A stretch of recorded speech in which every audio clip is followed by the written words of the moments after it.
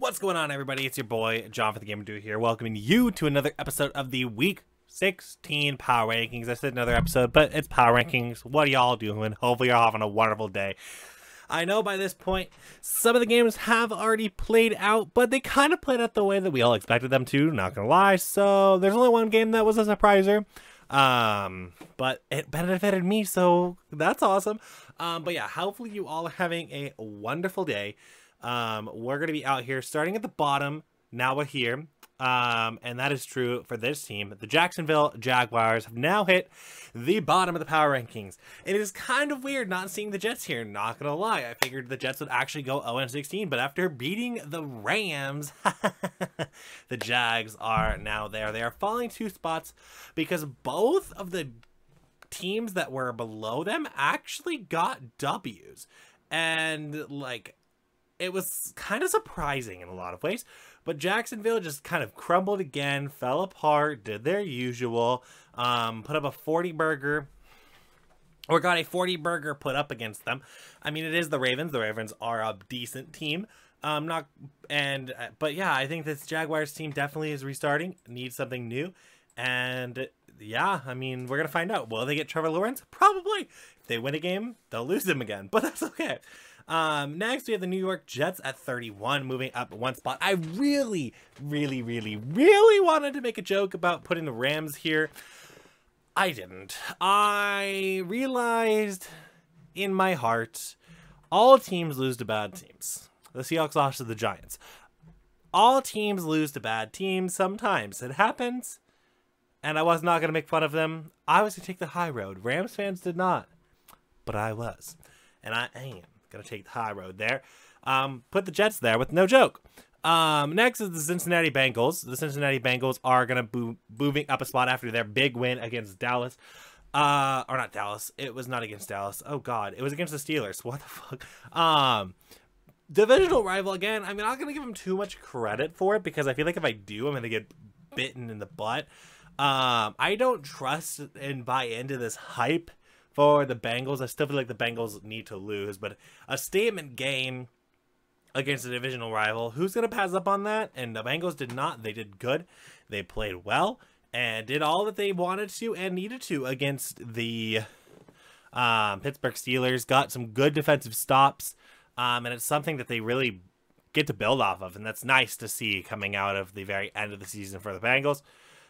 Next at number 29, moving down a spot, is the Detroit Lions. The Detroit Lions, honestly,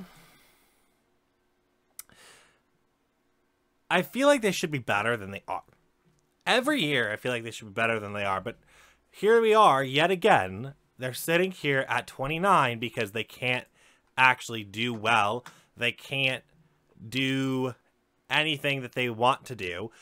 And yeah, they just get stuck constantly, and them getting stuck is just that's not good. And that has to do with like the roller coaster and coaching that they've had this season, and it gets even worse because the fact that all the coaches ended up being in COVID protocols. Like, it just does not get better for this team. Next we have the 49ers, who are going to drop 3 spots after their pathetic performance against Dallas. Dallas kind of put up as many points as they wanted. They definitely need to strengthen up their defense if they have any shot at like being anywhere, but they're out of the playoffs right now. They're already eliminated, so there's nothing they can do. That was the game that eliminated them, was against Dallas, and so they're unfortunately out.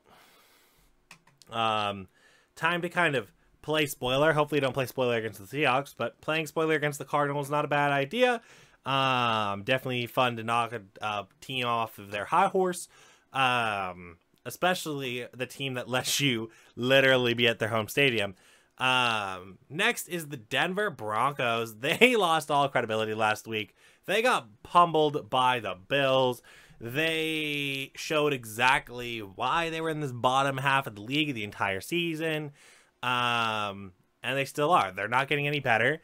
And if you're a stagnating team, then you're a bottom team. That's what happens. No stagnation over here. That's not good.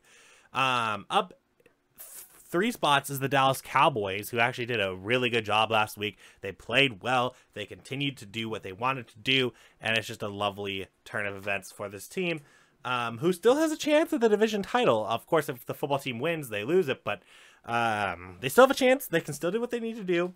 And they're just definitely building up a momentum, but unfortunately, this is like giving Mike McCarthy ammo to be like, oh, we're a better team this year than NC, blah, blah, blah, blah, blah. So all this ammo that is going to be put on freaking Dak, and it's like, if we had Dak, we would have won, and blah, blah, blah, blah, blah. So unfortunately, Mike McCarthy's going to have the ammo to, he's probably going to stay. Next is the Atlanta Falcons. They're just a team that's in shambles. They did what they did every year that keeps them in the spot. So yeah, also, they could have beaten the Buccaneers, and I could have laughed, and I would have had a fun time, but they didn't. But yeah. Next, we have the new shirt, new day, obviously. Number 24, obviously, is the Philadelphia Eagles. Honestly, the Eagles are in true tatters. I'm trying to find it. I think they went up 3 spots. They're in tatters, but they are looking and feeling better than most of these other teams on the list. I'd love to see more from their defense. Their defense, I think, has a lot of holes they need to fill, but if they fill those holes next year, they will be a better team. Offensively, I think Jalen Hurts does a good amount for this team, but yeah, definitely gonna have to fire Doug Peterson, that's for sure. Number 23, going up, I think 1 spot? Nope, also 3 spots, is the Los Angeles Chargers. Honestly, they are looking like a team that is back in action, looking like a team that knows what they're doing, wants to do what they need to do to win. Good job on their part to beat the Las Vegas Raiders, and I think, honestly,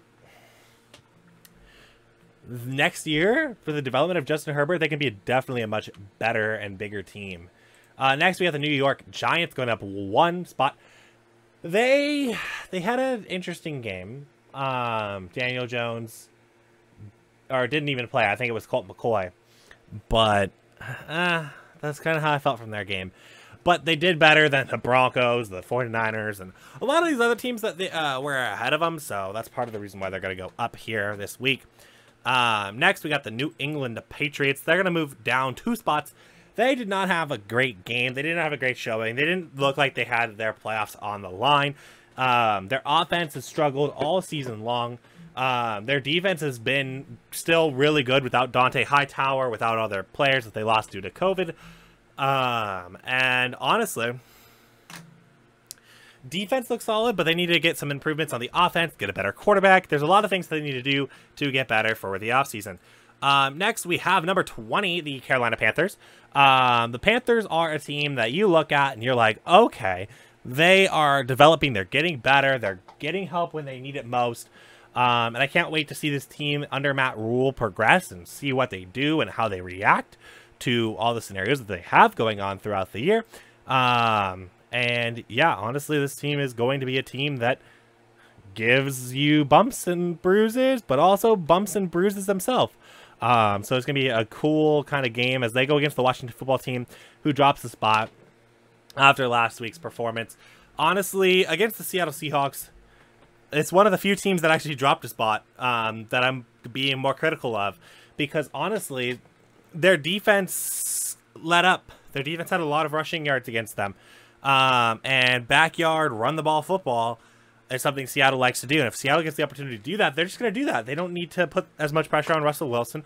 This D-line did not put pressure on Russell Wilson. 1 interception, that's cool, that happens. But, yeah, it was definitely not a good performance by the Washington football team. Dwayne Haskins falling apart. But that is going to be a game this week. We'll find out what happens. Next, dropping 3 spots, is the Minnesota Vikings. They lost to the Bears. That's all I'm going to say. The Bears are picking up heat, and I get that, but geez, you don't lose to the Bears like that. Next, we got the Houston Texans going up 3 spots.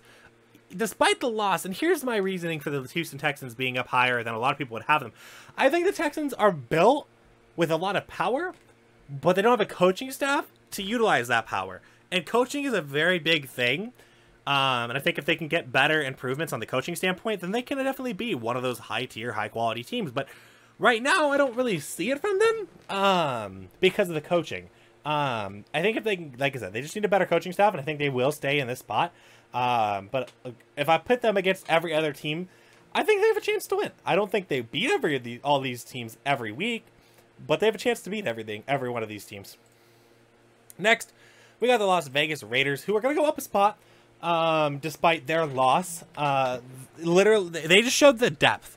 The depth of this team was shown last week, and it was nice to see Mariota kind of doing his thing last week. He had the drive and the will to try and win this game.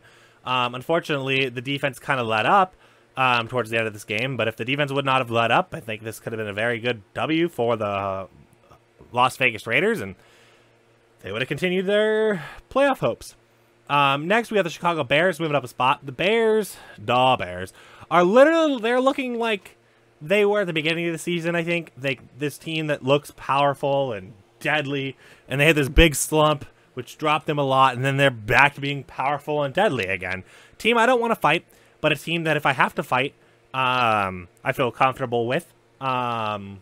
So they're definitely on the higher side, unfortunately, but they're looking for a playoffs, and we'll see what happens. Next, we have the Arizona Cardinals staying up at 14. The Cardinals, they are a weird case study this season. They barely edged out Philadelphia, I believe, last week. That's kind of who they are, though. They're a team that's going to edge you out. They're not going to win big. They're having a great season. Good things turning for them. But that's the scary thing about the Cardinals. Things have to turn in their direction for them to get the win. They're not going to go strive and get the win. So that's something I'd be scared of as a Cardinals fan if I was a Cardinals fan, which I'm not, obviously. Behind me, that's a very big indicator. But yeah, they are definitely a team that feels like that outskirts 7 seed kind of a team, which is unfortunate for them, obviously. Then we have the Miami Dolphins. The Miami Dolphins are staying put. They are a team that just they're a defensive ball club. That's all you can say. They're a team that is very defensive. They play on the defensive end, and if they're not capitalizing on defense, then they're falling apart. And you definitely didn't see them fall apart, so they got the W. Next, dropping 3 spots only, is the Pittsburgh Steelers. I actually think it's 4 spots that they were supposed to drop, and I can't math correctly. But anyway, they're dropping spots. They are falling apart. They're in tatters. They don't look like themselves. They don't look like the 11-0 team that we started out with. And this is what you feel like. You feel like a garbage team, and it's unfortunate because I feel like they should be better than they are, but they're just not proving it. They're not showing it. Next is the team that lost to the Jets, the Rams, -6 after their loss to the Jets. And I'm going to say it, Jared Goff is the reason for their fall. They don't have a quarterback that is willing to go get the W. He is somebody that does gain a lot of respect, right? And well-deserved respect, because Goff still leads you to winning seasons, still does a lot of stuff, but still has so many errors and things that he needs to clean up. And in the 4th season that he's played, that's a scary situation. I think this is actually his 16, 17, 18, 19, 20. This is his 5th season. Or his 4th season. I don't know.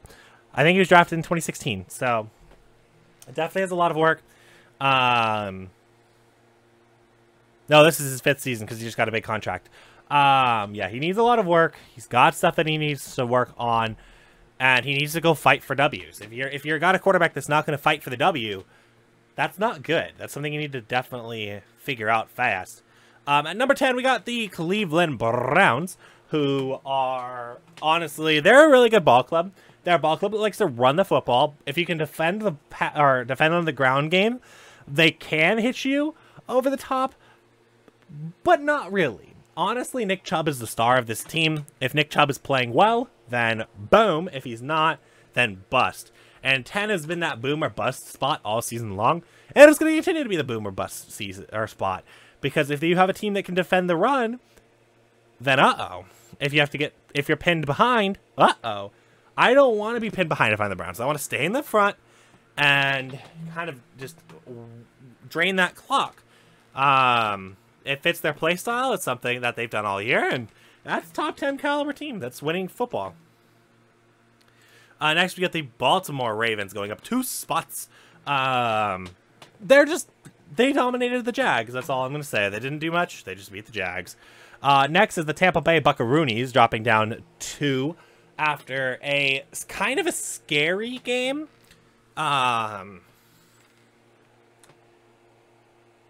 Yeah, just scary looking team. You don't want to look like that late in the season at all. Next is the Titans. Actually, I'm just going to flip the Titans and the Colts next to each other. These are 2 teams that have completely different styles, and both are good in different ways. The Titans are very boom and bust. They'll have games that are really, really amazing, and then games that you're like kind of scared about. The Colts, on the other hand, are a very consistent team, and you know what you're going to get out of them every week. And honestly, that consistency is going to help out the Colts, I think, throughout the season and in the playoffs. But if they break the consistency, or you have a team that can break the consistency, it throws Phillip Rivers for a loop, and this defense has to hold up. Which I believe in this defense to hold up, but yeah, honestly, I don't know how that's going to fare. Next, at number 5, we got the Seattle Seahawks moving up 2 spots from last week. They beat the football team. They did what they needed to do. They controlled it for the first 3 quarters. Kind of let it get a little out of whack in the 4th quarter, but you're playing soft coverage. You're playing off. Kind of getting yourself mentally prepared for the game that's big against the Rams. Literally could decide your fate. It decides the division. It decides a lot of things. So we'll kind of find out how that progresses. Next, we got the Saints going down 2 spots. Honestly, here's my problem with the Saints. The Saints, if Breeze is not looking healthy, Breeze is looking like they're having troubles. You got to get a good game out of your running backs, and I believe they can do it. This is why I'm not dropping them that far, even if Breeze doesn't look great. Because these running backs, these are running backs that have the potential to gash you. You've got, I think, Ingram too. Like, you have a backup running back that can gash you as well. So it's not like you just have the one quarterback that or the running back that can gash you and Alvin Kamara. You've got a second one you have to worry about. You've just got power. It'll drain a defense, and that's something you want to see, especially when you go against defenses that aren't the greatest coming up.